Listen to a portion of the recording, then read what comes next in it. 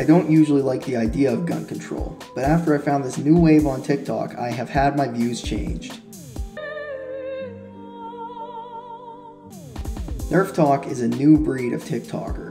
We have moved far past the days of girls shaking their butts and boys biting their lips.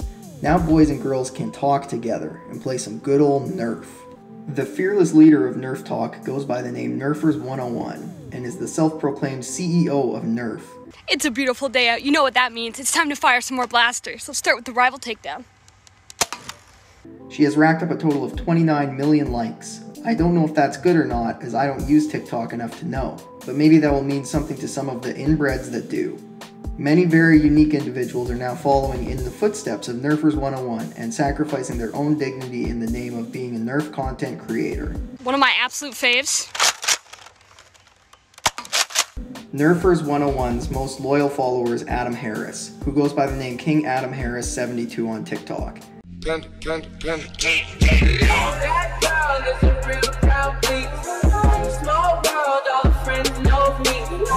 Adam Harris and Nerfer101 have very different content creation styles, but they are united under the common umbrella of Nerf. I really thought it was a high position that Nerfers101 is the self-proclaimed CEO of Nerf, but it turns out that Adam Harris is actually the self-proclaimed CEO of everything. Also on the come up is Nerf Wars Battles, also known as Ryan. Let's test what other kind of mags work in this Halo Nerf blaster. What makes Ryan's content unique is that he is far too old for this. The Nerf Fortnite HCE is an often overlooked blaster. This is the Adventure Force Spectrum, and this is an amazing blaster. This is the Nerf Zombie Strike Nail Biter. Ryan takes a much more serious approach to Nerf as opposed to the other children that dominate the genre.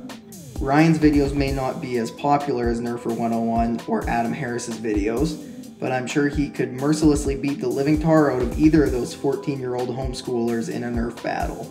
I can't help but be saddened by the fact that a 14-year-old kid with a couple of Nerf guns is more successful than me.